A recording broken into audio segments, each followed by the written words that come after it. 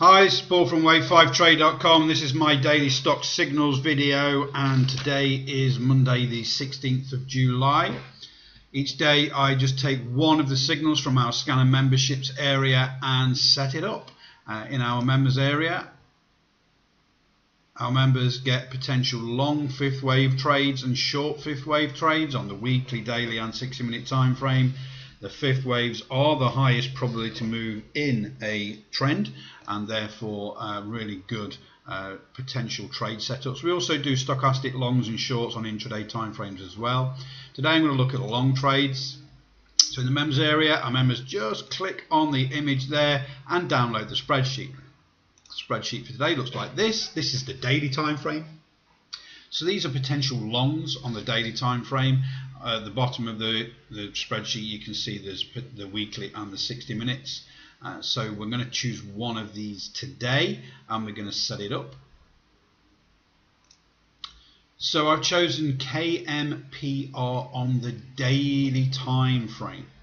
Now, first of all, I just want to make some observations on this before we go into the wave count and everything else. Now, previously we've had this triple, quadruple, whatever top here, really strong resistance level.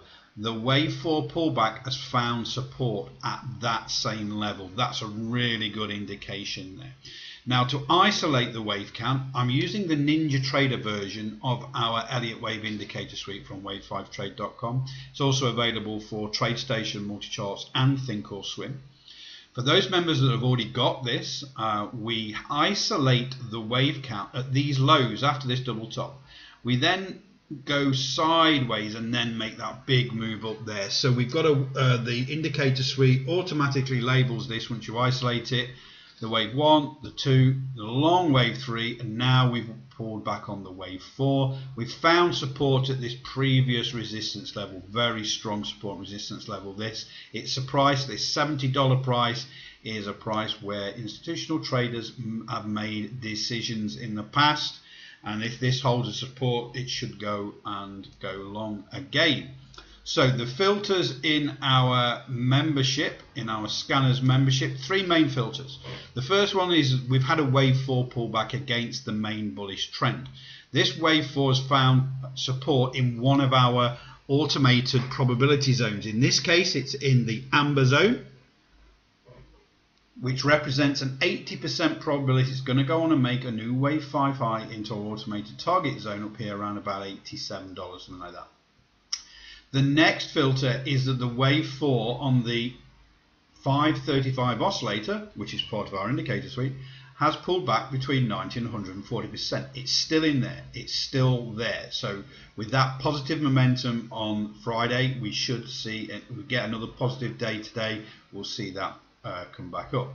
And then thirdly, the stochastic has pulled back against our false breakout dots here.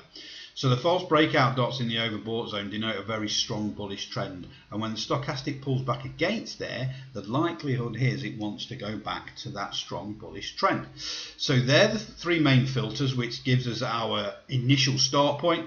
And then what we've got to do is look for sensible entries here. Now, our first point of call for entry is our 6-4 moving average high, the green moving average here. We want to be outside of that for Monday's bar position. But also, we have to consider this recent 3-day period here where we consolidated at this sort of level. And it did act as resistance before it came back down and made this wave 4 low in the amber zone here. So we want to make sure we're above that.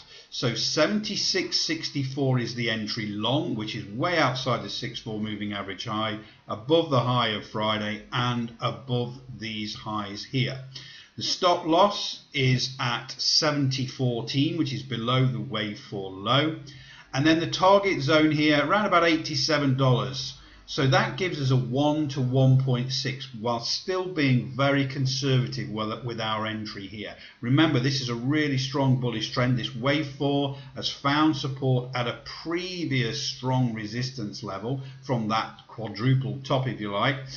So if this holds and starts to move away, just want to be a bit conservative. Make sure we go through this previous resistance level. There's an 80% probability it's going to go on and make a new wave 5 high into this target zone here around about $87. So that's it. It's very, very simple to set up from our Signals membership. Have a great trading day, and I'll speak to you all tomorrow.